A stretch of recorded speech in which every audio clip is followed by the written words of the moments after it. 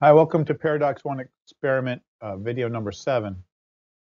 This is like the third time I tried to restart this and something went wrong. Either the microphone wasn't on or something, yada, yada, yada. I'm having difficulty getting this one to you. In this video, we're going to discuss that the PDX1 experiment needs to be broken down into 3 separate experiments to cover all the objectives that we talked about in the video on the Patreon side. So what I've just, by modeling the PDX1, I found a flaw in the logic of the experiment, and I won't go over that. So I'm not just going to discuss it here. We'll discuss it as we go on. In order to complete the desired objectives, which include showing the ambiguity in the classic flux model, and also to support the precision measurements for the edge current distribution that we talked about on the Patreon side, we need 3 variants of the paradox generator. And we're going to discuss each of these. Is going to be the 1A, the 1B, and the 1C.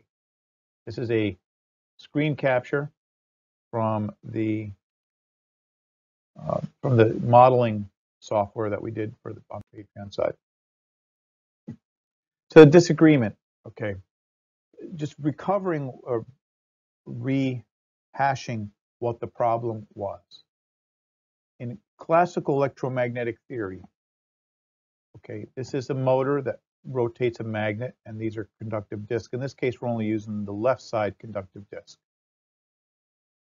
Because classical theory says because the magnet and the disc rotate together that there's no relative motion, that there cannot be any energy developed in the disc, and they contend that the rotating magnetic field couples with the closing path, and that's where the energy is created. In new electromagnetism, it says that the power is generated in the discs, and this concept of there has to be relative motion between the disc and the magnet is baloney. Okay, so what we propose that in order to prove this idea, that if we were able to double the number of disks and connect them together, well, that would prove one case or the other, because connecting these 2 disks should not affect the closing path.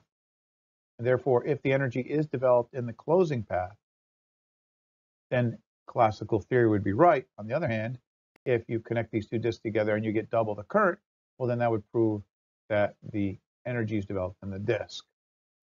The problem is when you actually run the numbers, the value comes out to be ambiguous. So here's the modeling. In this particular one here, this is the modeling for classical theory where the EMF is in the closing path. This loop here is the closing path.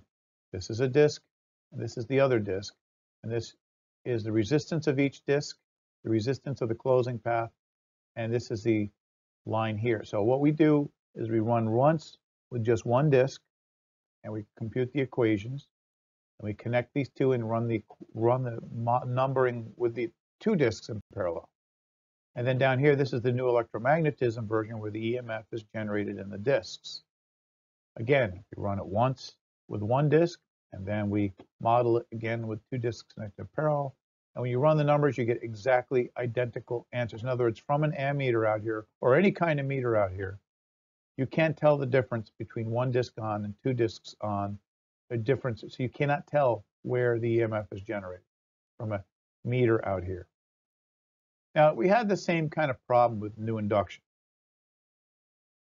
We couldn't tell the difference on a closed loop of wire using either the classical theory, which is a transverse electromagnetic field, or the new electromagnet, which has a spherical field. The reason for that is the closed loop causes a constraint, which causes an ambiguity, and we were getting the same answer no matter what we did. We couldn't just delineate between classical theory and new electromagnetic. They both gave equally good answers. So we've had this problem before. This is not a big deal. We just got to figure out how to disambiguate. And in classical theory, for the new induction, we disambiguated by going to an open loop experiment, and they were able to disambiguate. And so we have to find a clever way to disambiguate in this case as well. Okay, and in order to disambiguate, there's a postulate of new electromagnetism as a charge balance system. A charge balance system is a system that has equal number of positive and negative charges. A charge balance system would be a magnet because there's no net charge on a magnet. There's equal number of positive and negative charges.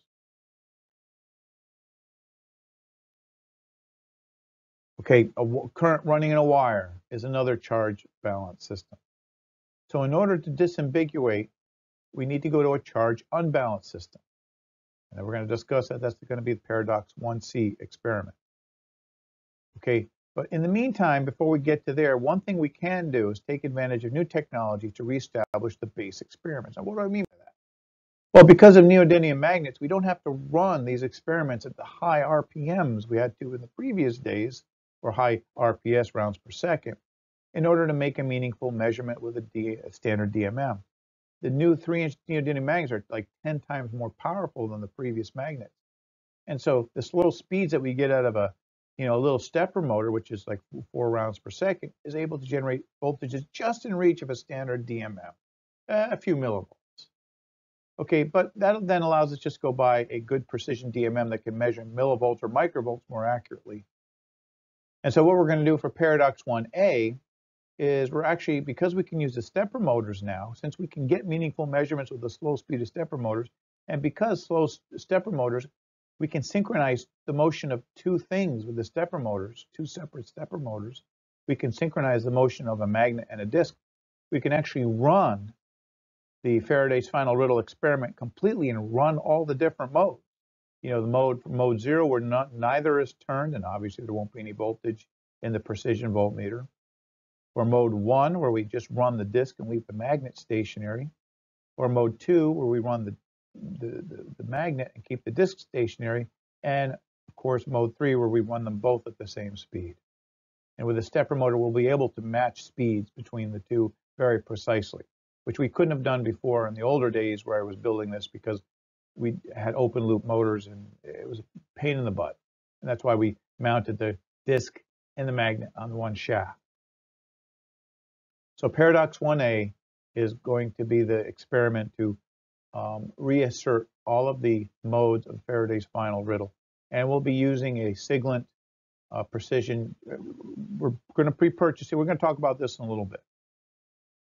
Paradox 1B, okay, we're going to use brushes against a single spinning magnet, and we're going to use an actuator to move the brush so that we can quantify the edge current.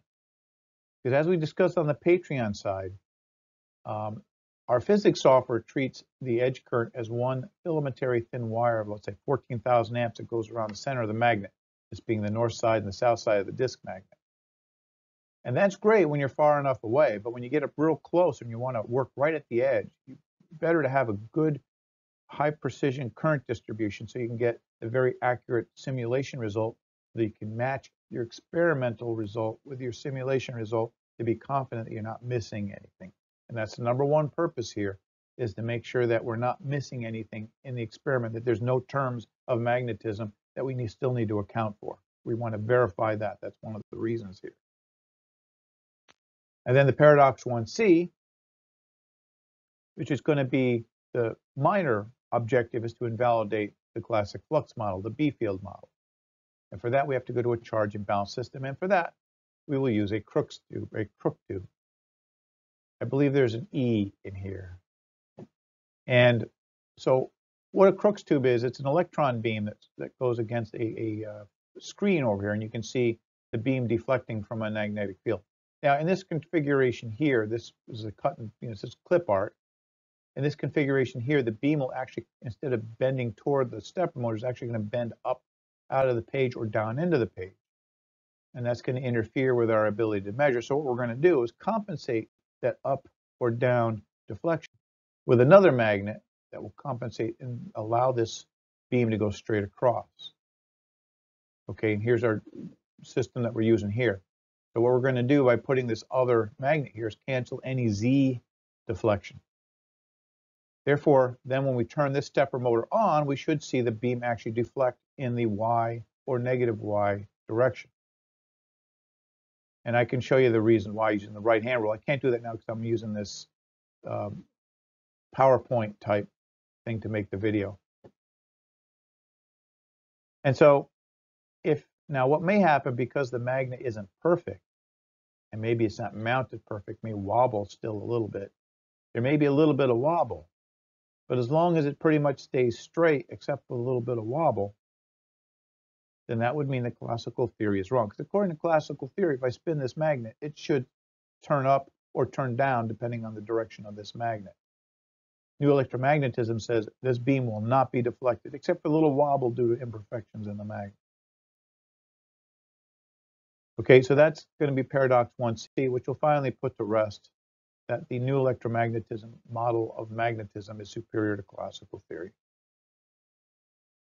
So don't be discouraged. This is normal. Mother Nature is an expert at clouding her secrets in ambiguity. Okay, and if they were easy, these discoveries would have been made by someone playing with magnets on their kitchen table. Now, let me give you the example of Galileo.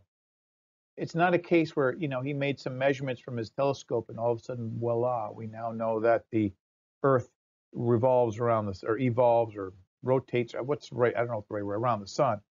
No, he had to go and push the boundaries of science. He had to revolutionize astrological measurement techniques, the tools like that improve the telescope, and had to improve the mathematics for the analysis of the data. That's why he's known as a polymath.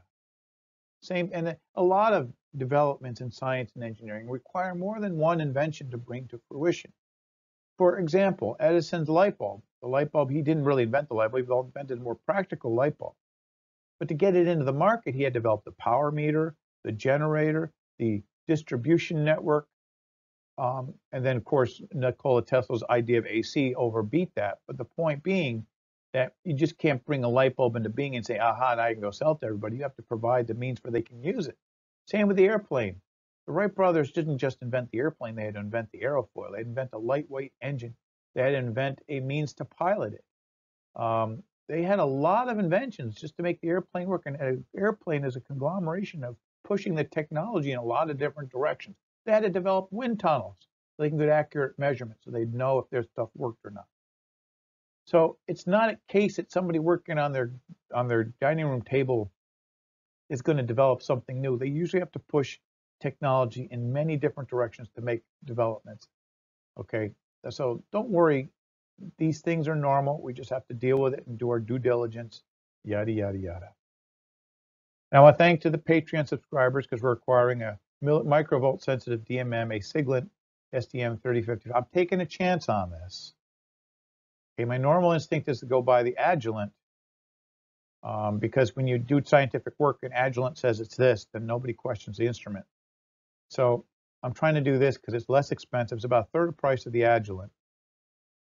And we're going to do a full evaluation review video that will be on the YouTube site. And we're going to put it through the test to see if it does what it says it can do.